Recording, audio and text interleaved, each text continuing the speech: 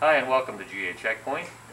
My name is Bob, and today I'd like to talk about how to store a motorcycle or an ATV correctly. When we leave our motorcycles, ATVs, sitting in as little as, I'll say 1 to 3 months, things happen. Fuel can deteriorate, start to clog up the fuel injectors or the carburetors.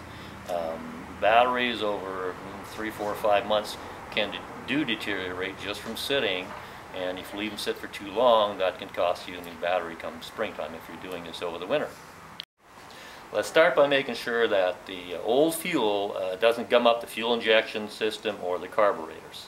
Now, it's very easy. Basically, you add the appropriate amount of fuel conditioner or stabilizer to the gas tank, and then you run the machine for a long enough period of time to make sure that that stabilized fuel is through the injectors or the carburetor and into the engine. Now you're not going to have a problem with old gas gumming that up. And this is much more important now than it was 10 or 20 years ago. The reason being that there's ethanol in fuels now. So these new ecologically better fuels do not keep like they used to 10, 20 years ago. And as I say, add the appropriate amount of this to a full tank of fresh fuel. Run the machine long enough to make sure that that stabilized fuel gets through the whole system. The next thing to keep in mind, especially in our moist climate in the Pacific Northwest, is occasionally you'll get internal engine damage due to internal corrosion.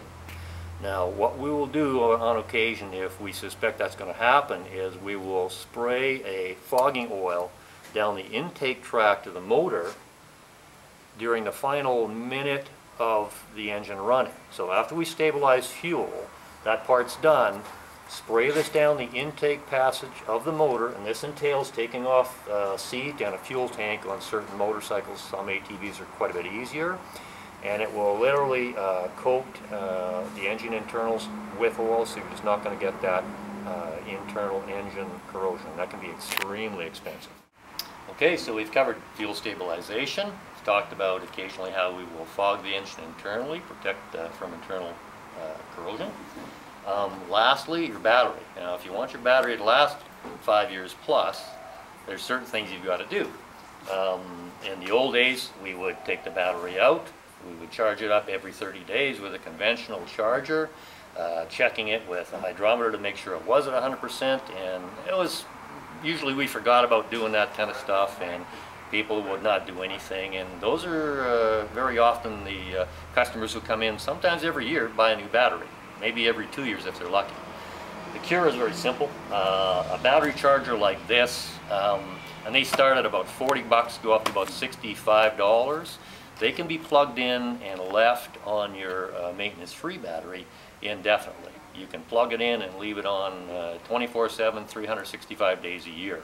It will always keep that battery at 100%, and I will get a minimum of 5 years, sometimes 6, 7, 8 years out of a battery simply by making sure it never is allowed to discharge over time. So I think we've covered everything. If you are uncomfortable doing any of this, just know that you can contact our service department. They'd be happy to look after that for you. I think for the procedures that we're talking about, it's about $100 or so. We also offer a storage for those of motorcyclists who don't have a proper place to store their bike through the winter. Again, talk to our service department. We can look after you at a rate of about $50 a month for that. That's it for now. Thanks for joining us.